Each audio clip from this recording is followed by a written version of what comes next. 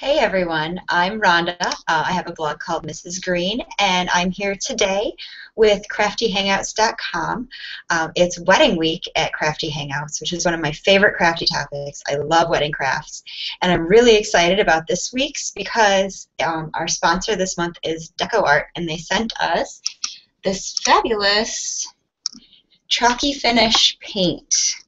I've been dying to play with chalky finish paint. I don't know if you can see that, how well it's coming through there. They sent us a few really gorgeous colors and set us loose to do whatever we wanted on a wedding theme.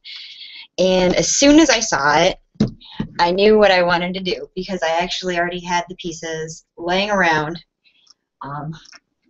Just get right to the meat of it here. This is my creation. This is a bulletin board. It can either be hung this way, or if you prefer, it can be hung this way. And I made this out of a couple of pieces that I got at the thrift store. So a couple of separate Goodwill trips that I found the things for this. It started out when I brought it home just as a frame, and the frame was ugly.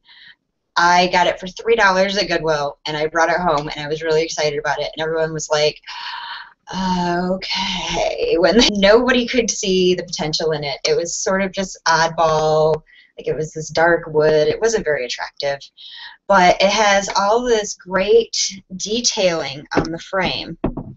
How well we can see this here. All of this great detail, all of these little notches down the side, and it was all just getting lost. So I decided that what I wanted to do was give it a refinish and distress it. Use all of those little bits along the edge to sort of give it some character instead of just get lost. The inside is, if you flip it around, you can see there's still part of the tag here. It's just a plain bulletin board. It's just a cheapy, like one of the aluminum frame bulletin boards. That was also a Goodwill find.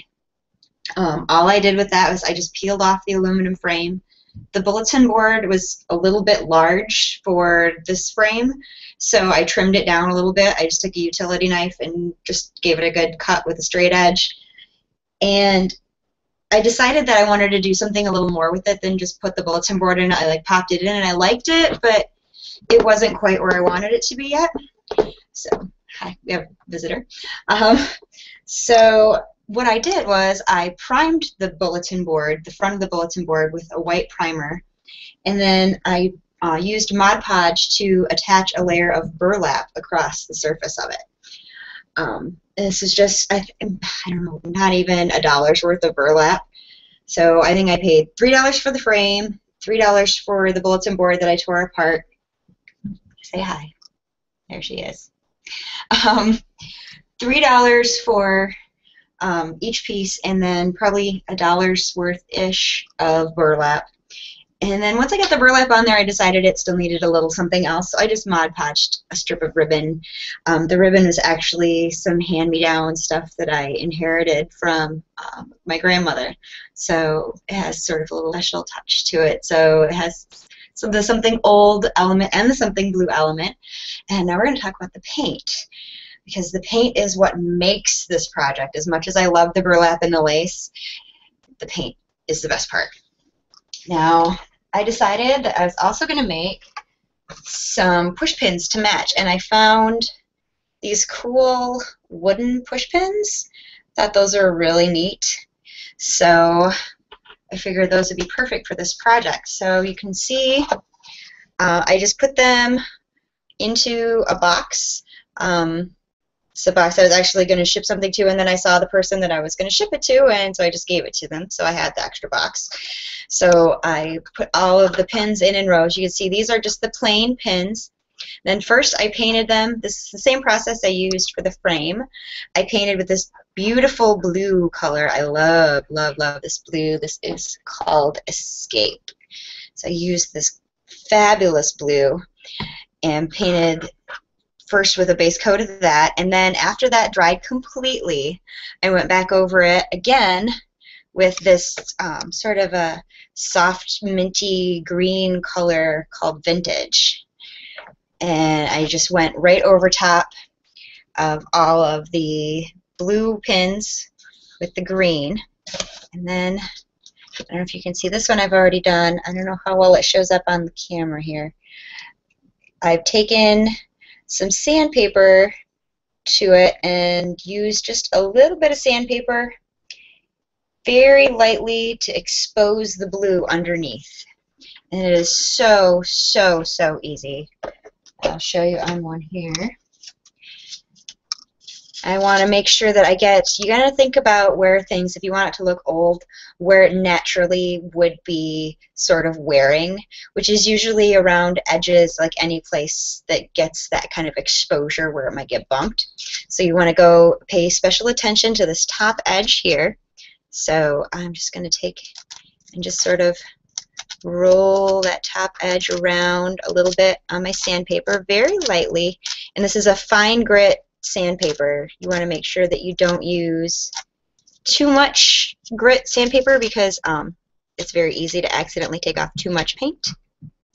So I've got just a little bit of paint nicked off around the top edge, and then I'm just going to pick one spot around the bottom edge here, like on the fat part of the pin,